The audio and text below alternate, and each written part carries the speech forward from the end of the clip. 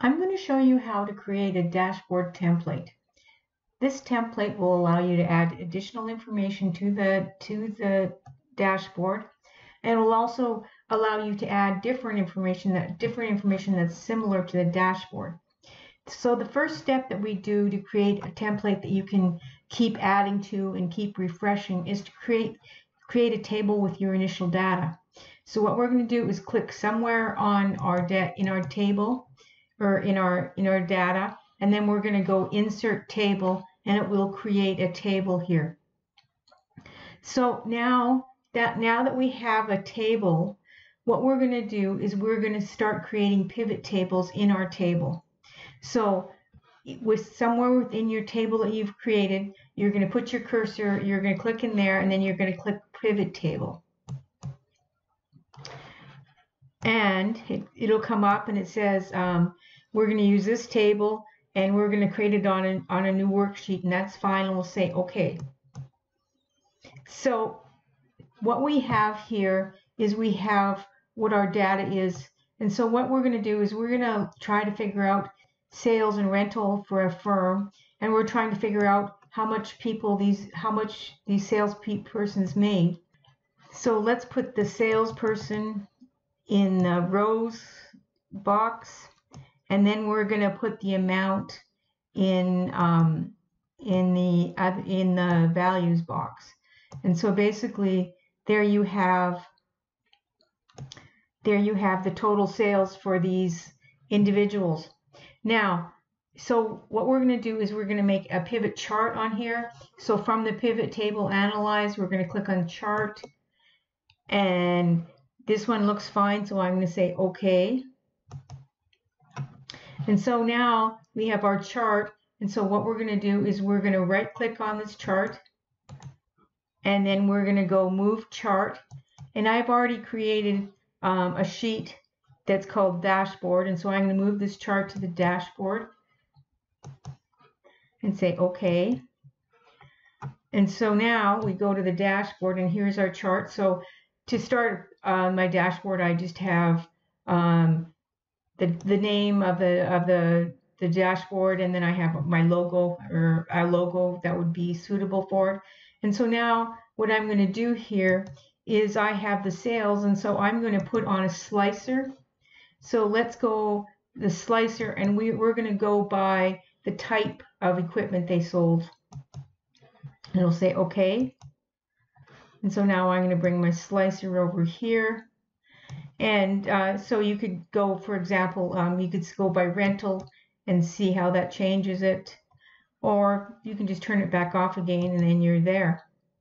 So now let's go back to our original dashboard, or our original data, and let's choose another pivot table. So I'm going back to the insert tab, I'm going to pivot table, and I'm going to do another sheet. And this time I would like to go by the type of sales that they've done.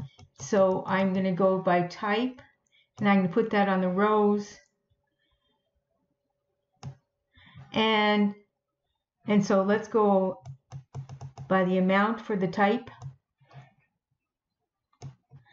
And so now let's do a pivot chart, and let's select the pie chart.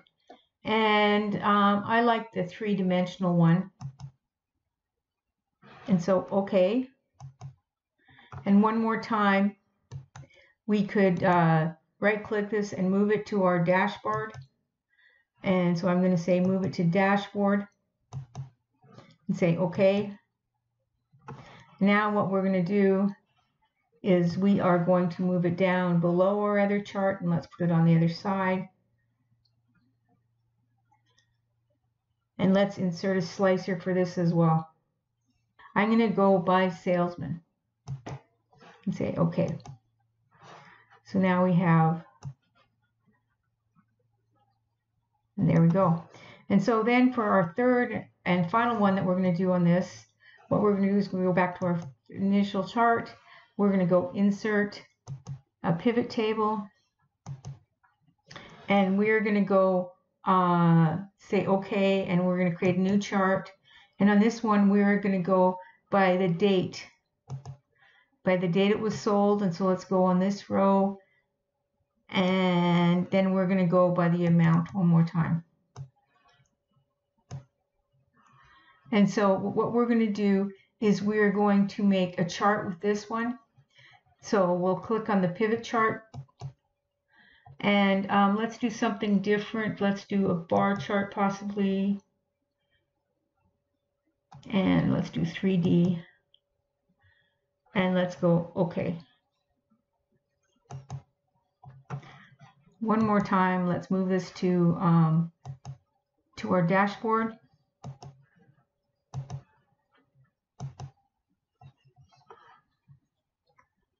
So we're going to bring it down. All right. One more, we could also make a slicer on this one. And so what we're going to do is we are going to do by type. And say OK. So here we have our basic dashboard done. You could make it as fancy as you want to make it, but the point is that it is a dynamic dashboard. So right now, if we go back to sheet 1, we have data that is starting at April, and so if we wanted to delete this data and put some other data in there, what I'm going to do is I'm going to click the first row and I'm going to drag across. And I have about 4,000 rows in here, so I'm going to go Control Shift down arrow. And then I'm going to delete this. And now I have another chart of data, and I have it named as June because the sales start in June. So I'm going to select this data, Control C, and I'm going to put it back on my sheet 1, and I'm going to put it here, and I'm going to press Enter. Okay, so now what I'm going to do is I'm going to go to the Data tab. First of all, let's go back to our dashboard, and here you see all of our tables looking very much, or our charts looking very much like they were. So let's go to the Data tab and let's refresh all. And now you can see that all of your, you've changed this chart, you've put new data in there, and all the charts have changed, or charts and graphs have changed automatically. Now, same thing. So let's go undo and undo, and one more time undo. And so now we have April data back in here. So let's go and select June again. And let's add additional data to our April data. And so now what we're doing is we're going to go to the end. And so I'm going to click here, and I'm going to go Control V and press June data in there. And so one more time, I am going to go to my dashboard, and I'm going to go to the Data tab, and I'm going to go Refresh All.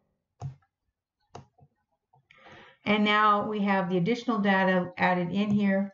And so with what I've showed you, you can add, remove, and change data. So this is how you create an Excel dashboard template.